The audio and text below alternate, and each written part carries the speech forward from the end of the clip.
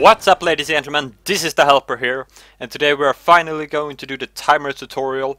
I know you guys have been waiting for this, so I'm finally going to do it. So, the first thing we need to do is go into plugins, EpicBoss Gold Edition, and we go into timers. And here we have some pre-made example of timers, but we're not going to use those, we're going to create some new one. So, I think you know how to create a new YML file. It's not the first time you do it. So we're going to call the file testtimer.yml. We save it. We can delete this one. And then we open it up with Notepad++. Alright.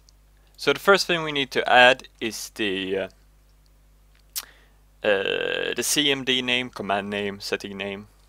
And we're going to call this boss timer. And then we hit enter, 2 spaces, and then we type bosses. And here we can add the boss name. So we're going to use the boss we made, which is test boss. Then we're going to add max amount. And max amount is the amount that the timer will spawn, so we will spawn 3. And then we have respawn time. And we put it to 10 seconds. This is always seconds, so you have to put it in seconds. And then we have walk distance. We put it to 0, just to show you. We save it, and we will go in game. First start up the server as usual. We will go in game. There we go. Alright, so we need a sign as well. The first thing we need to do is create a location, so we're going to put the location 1 here. So we do eb lock add lock 1, and I will just do eb lock list to make sure it's there. Yes. So we have a location and we have a timer in the settings. So now we're going to add the timer to the world and define where it should spawn. So the first thing you need to do is type epic timer. It's very important to put epic timer. Then you put the timer name, which is boss timer. And then we put the location we want it to spawn on, lock 1. This sign can be wherever you want on the server. It needs to be there since that's how you connected the timer to the location and make it spawn. So if you made it correct, this should, epic timer should turn green when we hit done. And we can see it hits green and the timer has started. So in 3 seconds, 2, 1, the boss should spawn. There we go. And it will continue to count down since the max amount is 3. So there needs to be 3 bosses and then it will stop the timer. So we will wait until there will be 3 of them. Ta-da! And now the timer stopped since there's 3 of them.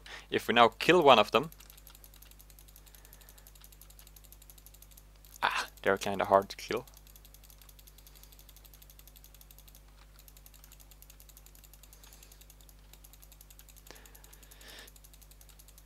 Yeah, if we kill this one like this, the timer will restart since there is only 2 bosses and the max amount is 3, so it will spawn another one.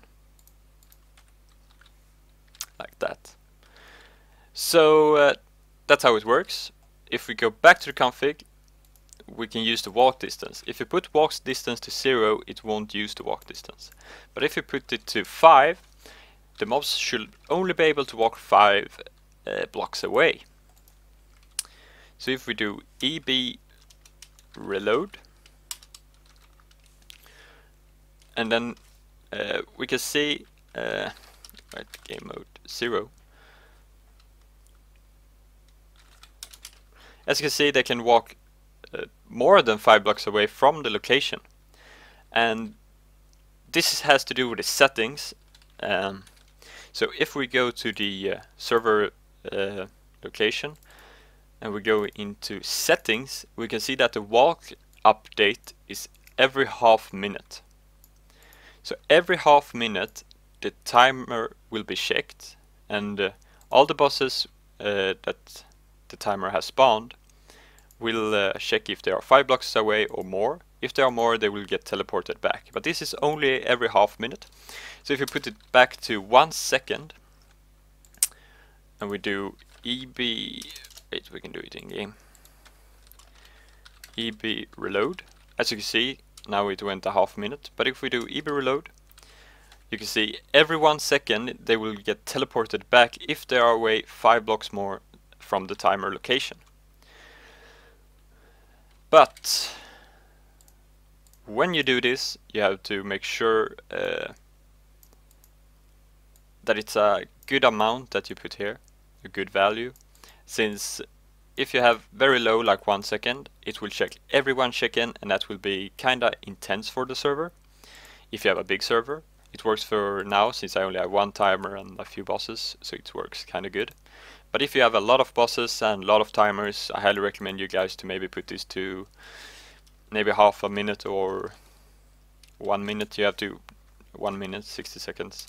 You have to experiment yourself what fits your server.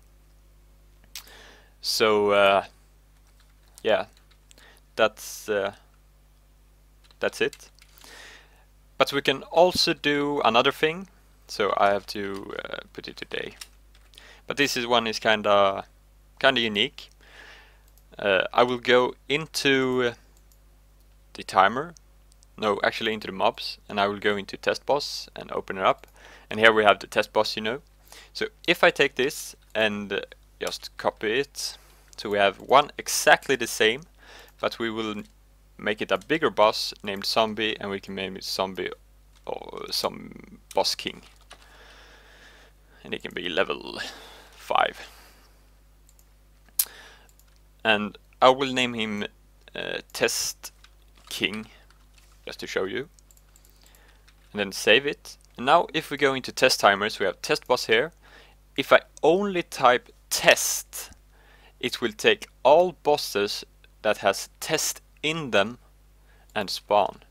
So this one has test and this one has test. So it will have either take this one or this one and spawn. So it's like a random spawning thing. So if I now go back into the game and do EB reload, and now we need to kill them if they can stop run away. Let's just kill one, or maybe all of them. Just put it into corner and kill them. Alright, so I killed one, and the timer should have started, yes. There we go. Alright, so now it should spawn some new one. We don't want these small guys. Let's kill him again. Let's see if it spawns a bigger one. Yeah, there we go. So you spawn a boss king. So it picks randomly of yeah, all the bosses that has test in them. That's everything for this tutorial. I hope you get something from it. It's kind of tricky to use timers, but I hope this helps a little bit. And remember to like the video and subscribe for more advanced tutorials. And I will see you next time. Bye. Bye.